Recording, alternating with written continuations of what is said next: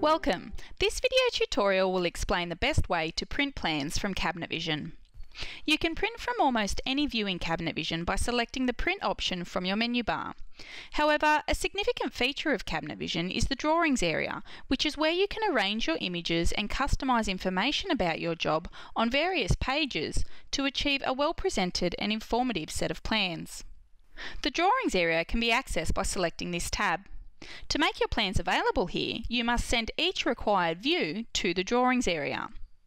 Go to the view you wish to print, right-click on the workspace and select To Drawing.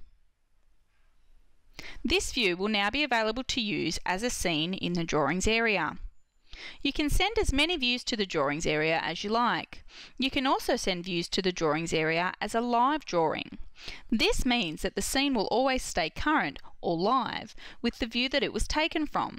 So if you make changes to your design after you have sent the view to the drawings area, a live drawing scene will update automatically. You need to be careful here because too many live drawing scenes in the drawings area can slow your system down and it can increase the job.cvj file greatly. When sending 3D views to the drawings area, you must determine whether you want them to be viewed as a bitmap or a hidden line image. The bitmap option will create a scene that is exactly how you see the image whilst in 3D view. The hidden line option will convert your 3D view, whether it be wire mode, fill mode or texture mode, to a scene that is a black and white outline image. To set your preference for how you would like your 3D views to default when you send them to your drawings area, go to the 3D view, right-click on the workspace and select Properties. Choose your preference on the General tab and select Set as System Defaults, then select OK. Now when you send your 3D view to drawing, your selection will apply. It is important to understand the things you can achieve when you are in the drawings page. Here are some of the main tools to be aware of. You can turn the grid on and off by selecting the Snap Grid option at the bottom right corner of the screen. You can add new pages to create multiple sheets to arrange your plans on. On the sidebar, you can view the available scenes that have been sent to the drawings. You can also right-click on the page to access options for the page itself. Go to Properties to set your preferred paper size and orientation, as well as a title block as default. Title blocks are made up of CAD, in other words, shapes and text. They assist with the presentation of your layouts for printing purposes. Title blocks can be set up to contain text fields that retrieve data from other areas of Cabinet Vision, such as the job properties, for example. This makes the printing and presentation process more automated. Title block templates can be customised and created in the Drawings library, which is accessed from the ribbon bar in the Drawings area. Now that you know how to send your views to the drawings area to create a list of scenes, you can begin to arrange them on the pages. Left-click on the scene in the list on the sidebar, drag it and drop it onto the page. Once it's on the page, you can resize it by dragging the stretch points or move it by clicking to pick it up and clicking again to drop it in a new location. You can also right-click on a scene to access more options. You can have multiple pages with as many scenes per page as you like.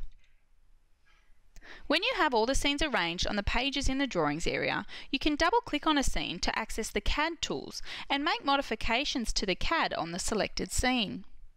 You can also double-click on the page to access the CAD tools and make modifications to the CAD on the selected page, including the title block. Now, to print the sheets in your drawings area, simply select the print option from the shortcut on the menu bar. You need to select your printer that should already be set up on your computer, and you will also need to go to the printer preferences to ensure that the paper size here is consistent with the paper size you previously set in your drawings area. You can also choose what pages you would like to print if you have more than one sheet. If you want to keep copies of your drawing pages on file or send them in an email, you need to print them to a PDF creator or PDF printer.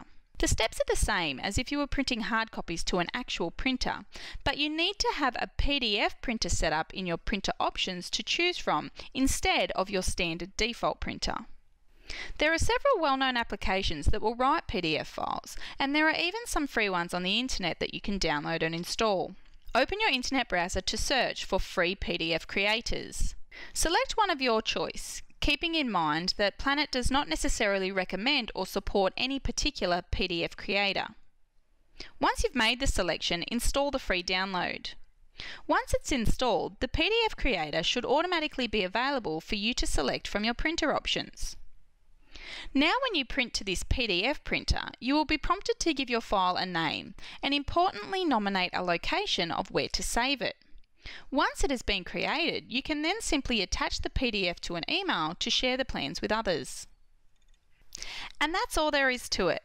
Thanks for watching our quick video on printing plans from Cabinet Vision.